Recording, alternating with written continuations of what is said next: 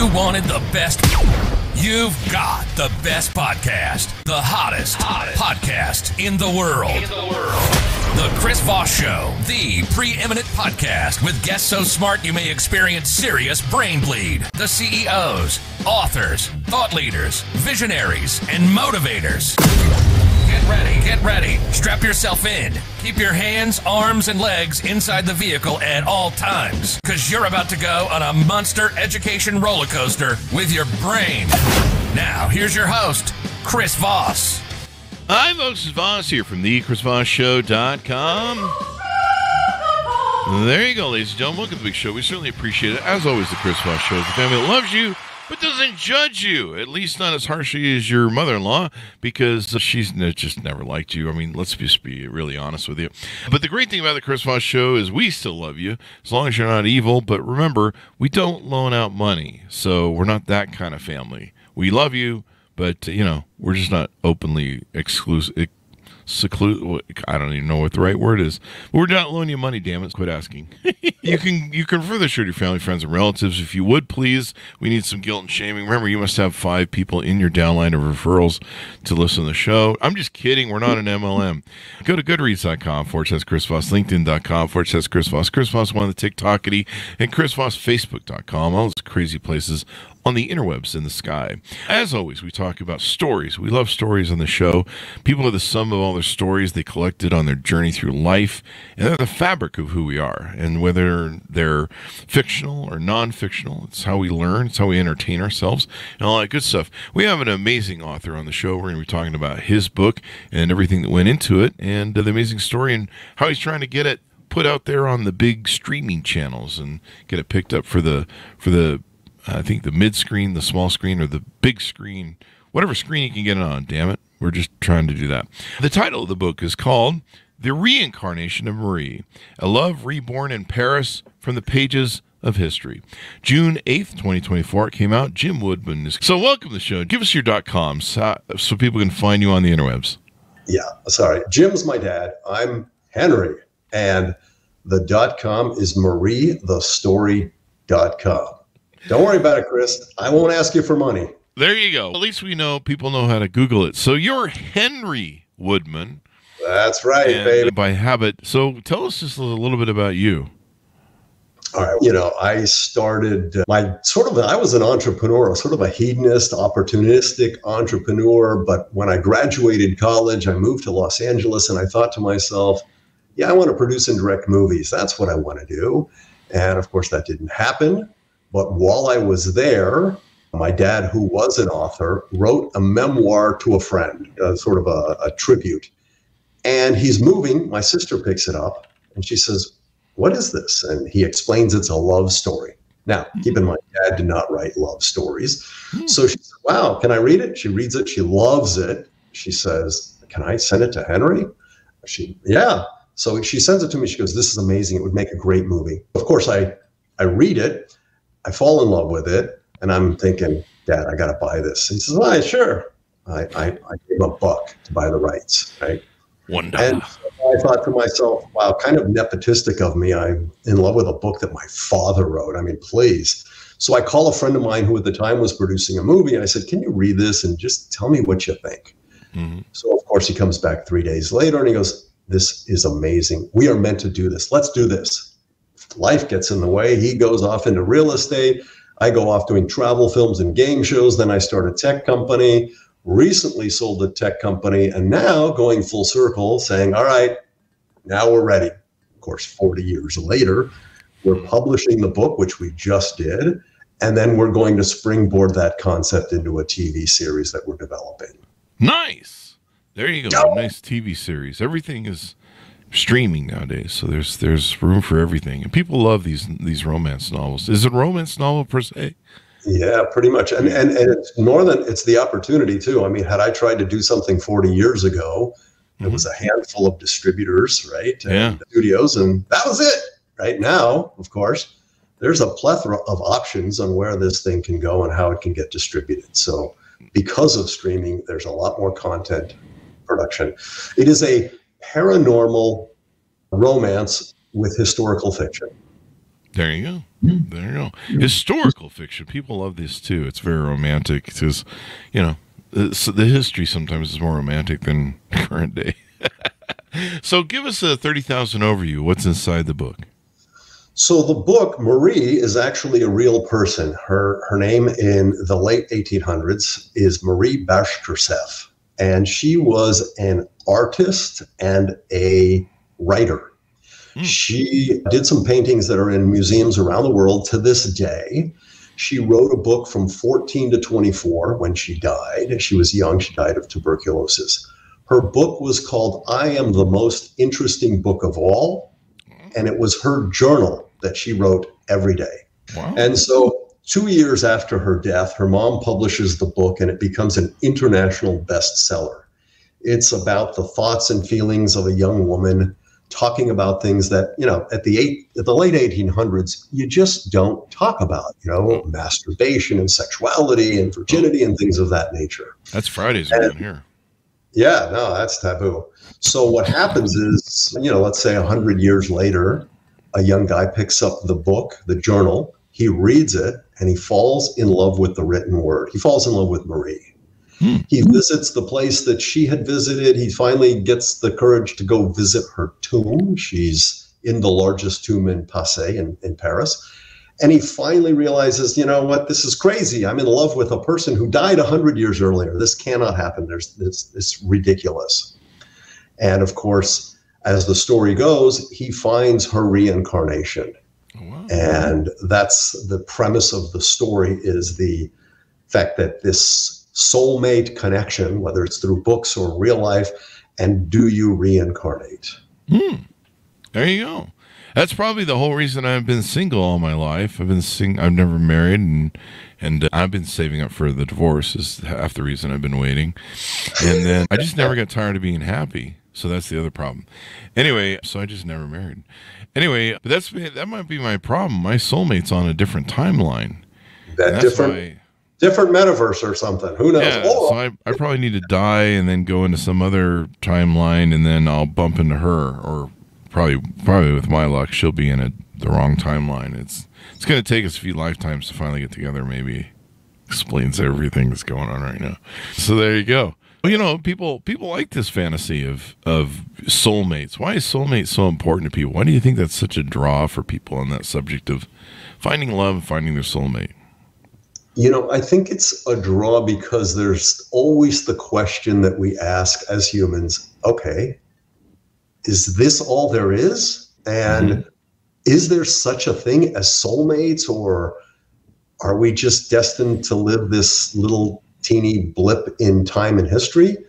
So those questions obviously we don't answer the questions, who knows, but it begs the question, are there other people out there? And the reason I'm publishing the book is really as a springboard for the television series, which does a far deeper dive, where the working title now is Slippin'. We are slipping through time. But the concept is there are people in your life today who may or may not have been part of your previous life or lives. And what's the deal? Are we paying back karma because we did something to them before, or they're paying us back for something good we did? The sins of the father, the karmatic retribution, all of that stuff. And we also are exploring the concepts of time travel, or, this metaverse concept of, every decision I make, I go in a different direction, right?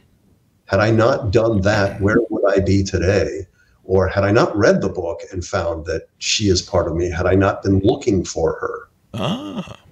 So does he read the book and start looking for her then? He does. He doesn't really look for her, but he fantasizes about her. He obviously dates women, and he compares those women to his dead romantic writer, Marie. Right? He finishes the date, he goes back to his place, and he reads her book and imagines what it would be like with her. So he's trying to see if that gal that he took on a date is the one. And not so much the one is she's not right for me, and I don't know why. I then read the book and I'm like, this is my perfect match. There you go. I think a lot of people have that thing nowadays where where they have a list of what they're looking for, or a person that they're looking for, and they just never can find it because, I don't know, the list is pretty hard. I'm sorry, Chris. I also think that marketing is telling us we have to meet this person we're going to be eternally happy with and live happily ever after. Okay, that's kind of a bit of a stretch in marketing jargon, but really, I'm going to meet the woman I'm going to be passionately in love with, and we're always going to be happy, and we're never going to have any issues, and we're going to live holding hands forever? Ooh. We can be friends, and we can understand and live, but nothing is perfect. Yeah. I mean, what if she smells bad? No, I'm just kidding. That's not good. Women don't usually do that. It's usually men who smell bad.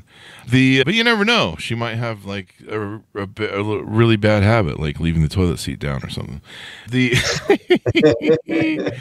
what I did there? I don't think we explore that concept, but thanks for the thought, Chris. Yeah. If you write your second book, you put that somewhere in the series if you need content. But no, it's, everyone gets told, your soulmate's going to come. And I'm 56. I'm like, they better hurry up and bloody get here because I'm running out of time, eh? So we explore the concept a little bit more and much deeper in the TV series, as I mentioned. Now, what happens in her real life, Marie, the person who was from the 1800s, she also had a pen pal love letter relationship with another famous writer called Maupassant. Mm-hmm. But she wrote as anonymous. He did not know that she existed. This is true. Mm-hmm. In the series, they happen to meet up and they have a challenged encounter where he violates her. Right? Oh. And what happens is he doesn't know it's her because, they're in this love letter relationship. And so she writes in her journal, I will find you. In time, I will find you. This is true. So we in the series look at it like, okay, she needs to find him. Our protagonist in the series is a reincarnated Maupassant, and she's trying to right the wrong, meaning she wants to get back at him, even though they might be soulmates. That adage that love and hate are two sides of the same coin. It's not that she doesn't love him, but she needs to straighten out the issue or right the wrong, if you will. Yeah. This is probably what's happening with my soulmate. She's out for revenge because I owe her money or something. That's probably what it is. I broke her lamp. You wronged her in a previous life. I broke her lamp in a previous life, and I said I'd pay her back, and I never did. And she's hunting me for revenge. It's not going to be love when she finds me. She'd probably just beat me over the head with bat or something. Now that's showing your age. That's an I Dream of Jeannie thing. Yeah, that sounds like an I Dream of Jeannie thing. Yeah. Is there a lamp in this book at all? An astronaut? Yeah. So when you read this book, what made it stand out to you as a terrific story? What was it that drew you to it? When I read first of all, Dad was a travel writer. He's a great writer, but he never wrote this type of passionate love story, which was very odd for my sister. Was shocked, as was I. So when we read it, it was a departure. But what was standing out was the incredible passion and emotion that you get. I mean, I read it 40 years ago and I was in tears. I read it a couple of months ago before I published it, and I was in tears again. Wow. And I've given it to several friends of mine. And every time I'm thinking, okay, maybe, the world has changed, I get so many responses with this emotional attachment of, wow, I can feel the emotion and the passion. And one of my mentors actually wrote me and he says, I had to put it down towards the end because the emotions were too strong for me. Wow. That's a hell of a testament there. Yeah, he lost his wife a year and a half ago, but the fact of the matter is it's a very well-written, passionate little story about love and sort of that begging the question again. Is there that somebody, and is it, and obviously if there is such a thing as soulmates, do we pass through times and not actually get together? Or do we make decisions like Chris and not find them, or we've found some and we've walked away, or we find somebody and we say yes to pretty much anything because we're in that sort of frame of mind and we miss the opportunity?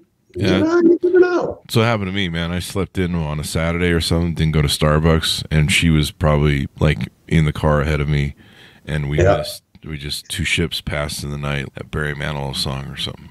Yeah. Now they're all on social media, so they're never going to find each other. Never going to find each other. Yeah. It's too busy. I'm probably on all the wrong Instagram. So there you go. But people love romance. It's set in Paris. I think that's always a romantic place to set a book, isn't it? Yeah, and Marie, the reason for the book, who wrote the journal 100 and some odd years ago in the late 1800s, she was a Ukrainian aristocrat whose family moved to Paris and when she was very young, right? So she was brought up in royalty. She was very much a feminist of her day. She was very upset with the fact that she was a great artist and she wouldn't be allowed into a lot of the art academies and schools in Paris because she was a woman. And it was vexing to her that the women didn't get the respect that she thought they were due. So it was a big deal. And then Paris for her was her hometown, and that was where our protagonist reads about her, goes to the cafes where she went and the parks where she would paint and the apartment building where she had lived, and just imagined what her life was like. Mm-hmm. There you go. It's quite interesting. In fact, it's over in France right now. It's the Olympics being held and all that good stuff. There you go. And the book was acquired by our protagonist, and in real life, this has been a decades-long thing where along the Seine River, the one that they're saying is a bit polluted to swim, but along that river, they have these stalls of booksellers that in many cases sell these old vintage books. And so if you're an avid reader of these types of books, it's like a treasure trove and maybe like a flea market where you're treasure hunting for the ideal stories because they're all there. Mm-hmm.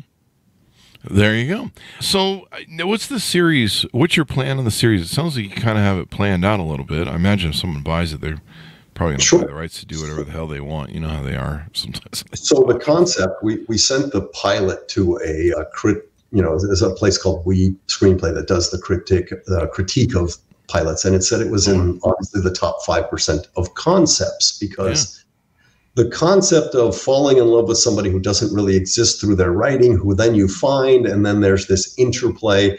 So what we've done with the series, or what we're doing with the series, better said, is we're doing a far deeper dive into her life. Our main character's name is Jonathan, his life, how he believes he has slipped through time as a kid and seen things that happened where she died of tuberculosis, and he's seen her in a sanatorium, but he wasn't sure what he was seeing. And so we get these pieces of a puzzle throughout this series that come together in the end, and we then start to understand whose life in a previous timeline is now intertwined with lives in the current timeline, and what that means for us. Is it the soulmate that we believed it was, or does it twist and turn and we're paying back karma for something we did, a sin that we had in a previous life? So those explanations sort of weave us through this timeline. And, we don't know what the spirits are doing to us. If they exist, we don't know what they're doing to us now. If they affect our lives, we go, man, what a crappy break that was. I wonder how that happened. Or what a great break. I'm lucky. My guardian angel is looking out for me. That's what I need, a guardian angel. Maybe that's what I should date. Maybe that is my soulmate, a guardian angel. I can see it right there up on your shoulder. Yeah, there you go. Yeah, they're both devils, actually. That's the problem. Lifetime or the Hallmark Channel, this might be a great thing for them. I think, do they buy shows and make them? Everybody buys shows. It depends on how you do it. There's definitely an audience for a paranormal kind of a spiritual, not so much spiritual as it is sci-fi history romance. I mean, look at a thing called Outlander that was a huge success in the last several years. And it's a story about a woman who, somehow touches a tree and is transported through time and finds her love in another timeline. She goes back and forth. And that's kind of this paranormal romance concept that is appealing to a lot of people. Mm-hmm. It's interesting how people just fall in love with this stuff. But, you know, women love it. I mean, we have a lot of romance novels on the show and everything. I mean, it's just something people love. I mean, what do you... Yeah. And listen, it adds another dimension of, okay, if I'm Chris Voss and I'm 56 and I haven't found my love, does that mean I'm going to get one in another lifetime? Or did I do something wrong in a previous lifetime that they're punishing me now, or actually rewarding me because I feel pretty damn happy, you know? I would hope so, because I feel ripped off at this point. Yeah. But there's that audience of people who ask the questions, you know. We will constantly ask, why are we here? What's it all about? Is there somebody for us? Are these things that we hear about, you know, sins of the father and karma, do they exist? And if so, how does it play into my life? Yeah. I probably just didn't like my soulmate. That's probably what it was. I was like, no, I don't. You were on the hate side of the love and hate side of the coin. They probably were on the wrong political party, and I was just like, I don't care if you're my soulmate. I can't be on your side of the whatever. It's probably like that, or I don't know. They like Starbucks, and I like Dunkin' Donuts, and we just never met. That's probably the problem. just never met. You know, we just never got there. So do you see, since your dad wrote the book, I mean, do you see any future, maybe the story or the characters taking them on to future books? I don't know if the book would go on as much as the TV series, which I think has more opportunity, because the book really is a springboard to the TV series. And the series essentially can go for multiple seasons because, let's be honest, these are souls that can be reincarnated any time and place that we want, right? Mm-hmm. So the fact of the matter is, if it does well and they go, man, what a great concept, I love it, and people are really into this whole interweaving of lifestyles and how they affect past and present, okay, in a future or a past or a different time or location, what do we find, right? Whether it's in, you know, here's what we're going to see them finally getting together because if, you know, they've righted the wrong and now we're trying to get back so that we can have that utopian life, that's where the opportunity for multiple seasons go. And because my dad wrote it and I haven't changed a word, then it goes pretty much, that's where it is. This is the springboard. And ironically, when I spoke to the publisher, I said, listen, I'm lazy and I don't like to read. And I'm sure there are people like me. Do I get a voice talent for the audio version? Yeah, usually. And she says, you know, you have a pretty good voice. You should do it. You should do it. And I'm like, yeah, you know, I'm really not an actor or voice talent or anything, but you know what, as a tribute to Dad, let me do it. So there's an audiobook, and sadly you'd have to listen to me for that period.